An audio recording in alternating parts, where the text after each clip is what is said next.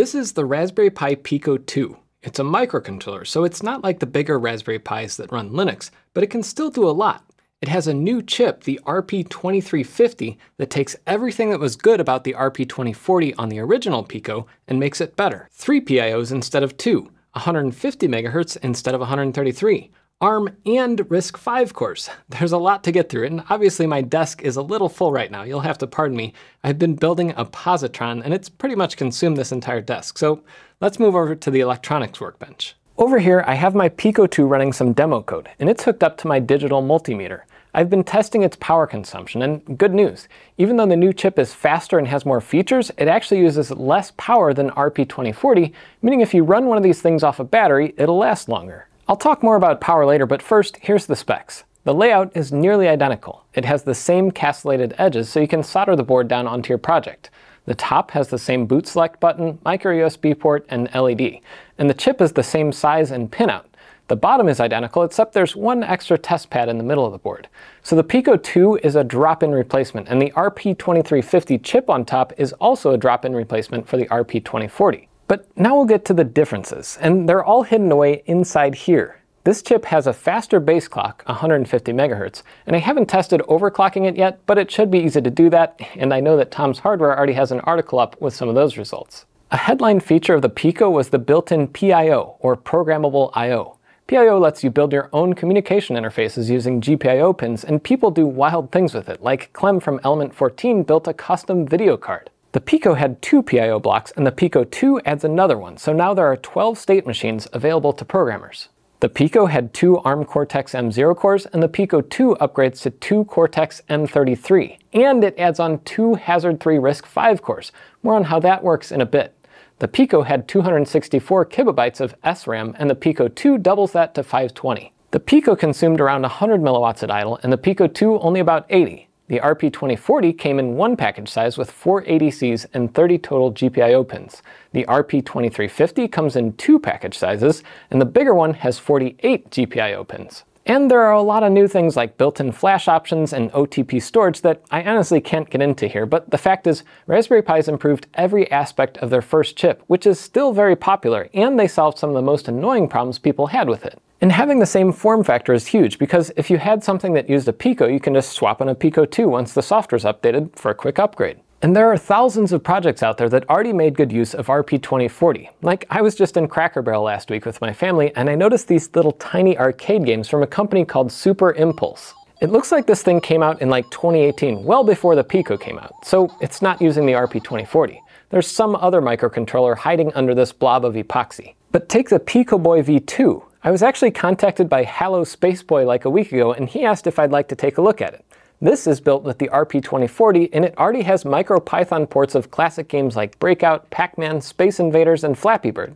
Okay, well, maybe that last one isn't quite a classic yet. But this is just one of the projects I've seen that becomes so much easier to design and build for an individual with the Pico. There's a mod chip for the Nintendo Switch called the PicoFly. Pimeroni makes their own gamepad called the Pico System, and of course the Pico runs Doom on a Lego brick. But games are one thing. Someone also built a logic analyzer, a portable serial terminal, and even a full SDR receiver called Piccolo SDR. There's even a rack mount monitor for home labs and businesses called Axe Effect, made by fellow YouTuber Craft Computing. I have one, and well, sorry Jeff, I still haven't installed this thing. Retro enthusiasts are all over the RP2040 too. I've seen it used to build custom N64 flash carts, emulate a full classic Macintosh, and almost everyone with one of these old Macs has a Blue SCSI V2 to emulate hard drives and CD-ROMs. Then there's the ISA Blaster and the ZX Spectrum emulator. I mean, I could go on for an hour. And that's before we get into places where you might never notice there's an RP2040 hiding unless you look really closely. Like the MNT Reform I tested earlier this year, the trackball is run on a 2040. And this Radza X4, it has a crazy combo of an Intel N100 with an RP2040 to make one of the first x86 SPCs with full GPIO support. Does that actually work? Subscribe and we'll find out together. The key is, Raspberry Pi knocked the RP2040 and the original Pico out of the park. I don't think anyone could have predicted how popular it would become. And it really introduced the world of microcontrollers to a lot of people who never got into them before. But it wasn't without its flaws. One of the main ones was power consumption. The Pico doesn't deep sleep down to the microamp range. The best I could find is around 1 milliamp. My own test with MicroPython shows the Pi going down to 2 milliamps. The RP2040 is way better than a full Pi running Linux, of course, but in microcontroller land, milliamps aren't impressive. Like, this ESP32 can get down to 5 microamps in deep sleep. That means battery life could be measured in months instead of days or weeks. Is the Pico 2 better than the Pico? Well, first let me compare the original Pico to the Pico 2 running a simple C program that blinks the onboard LED.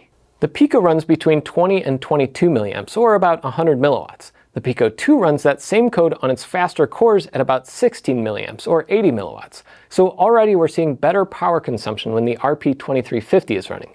What about sleep? My Pico got down to 2 milliamps, and the Pico 2 gets down to, well, I was having trouble getting the Pico 2 to work in sleep, but that's probably my own fault. I'm a noob at C, and working with pre-release software makes it even worse. The lowest I could get it was actually 4 milliamps, but the datasheet says it can get down to 10 microamps, which would be a huge improvement.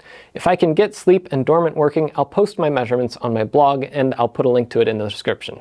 Now, I'm not a microcontroller expert. There's this guy with a Swiss accent who knows 100 times more than I do about microcontrollers and code optimization, so definitely check out his videos, and hopefully he can get to the RP2350 soon. But the other headline feature is the inclusion of 2 Hazard-3 RISC-V cores. What does that mean? Well, the ARM cores on here are proprietary.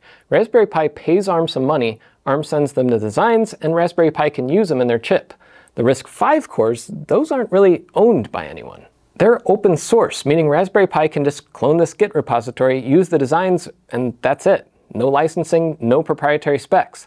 That doesn't mean the Hazard-3 cores are faster or more efficient, just that they're open. But this is cool because you can choose between ARM and RISC-V, and you can even build a universal binary that works on either set of cores. There are a couple caveats. First, you can't run all 4 cores at the same time. It's either or. And second, there's a lot less code out there that works low-level with RISC-V, so for most people, especially casual programmers just running MicroPython, you'll probably stick to the ARM cores. But the way Raspberry Pi is doing this, I have to wonder, is it a signal that people should start transitioning their code to RISC-V? We'll see. Espressifs had RISC-V versions of their ESP32s like this one out for a while. It's nice to see Raspberry Pi joining that party. So that's a quick overview of the Pico 2 and everything that's changed. Raspberry Pi will be launching a Pico 2W later this year, but bottom line, the RP2350 and its bigger B variant are going to be appearing in a ton of new devices. But like with my original Pico video, I'm a beginner with microcontrollers, so check out other coverage too. Until next time, I'm Jeff Geerling. There's no way to disable the speaker on this thing, is there?